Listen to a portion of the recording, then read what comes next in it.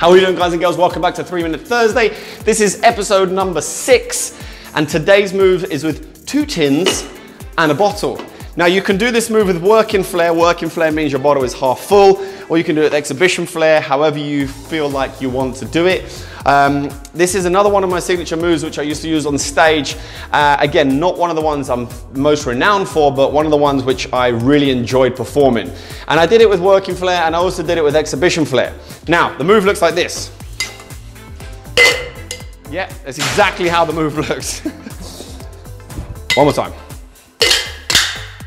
Okay, so it's a double snatchy move. The idea of coming up with this move was I wanted to be able to go and snatch the bottle as many times as I can. I have tried to do it with 3 snatches. It is really, really difficult. So today I'm going to show you with just the 2 snatches. First of all, you need to hold the shakers in a tennis grab. That makes it easier for the snatches, okay? The second of all, you're going to hold the bottle in a beer grab in your strong hand, the final snatch in hand.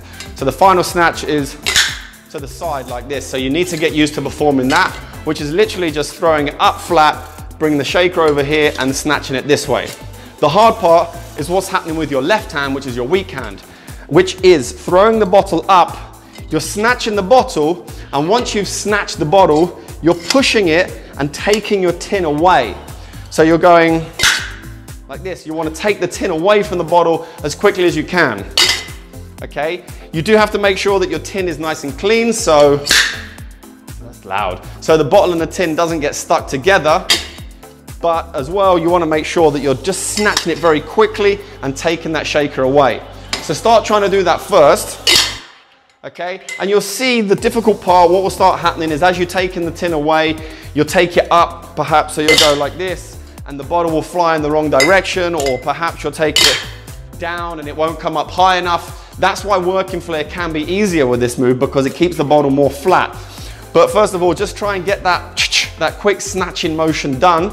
And then once you do that, you'll see the bottle come out, and you just want to do that normal snatch, which I showed you at the beginning, which was like this. So the TD double snatch, again, I've dropped it on the floor. One more time.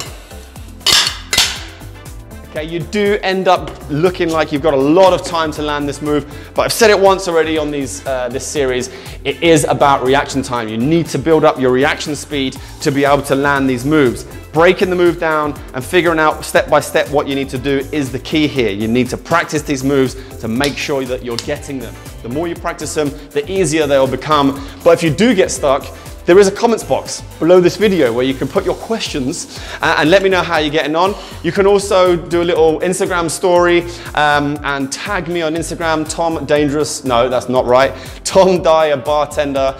Tag me and I'll happily share these to my Instagram stories as well. I'd love to see how you're getting on with these moves. And if you like these moves, give them a thumbs up, let me know how you're getting on, and leave your comments, questions and suggestions. And until next time, I'll see you then.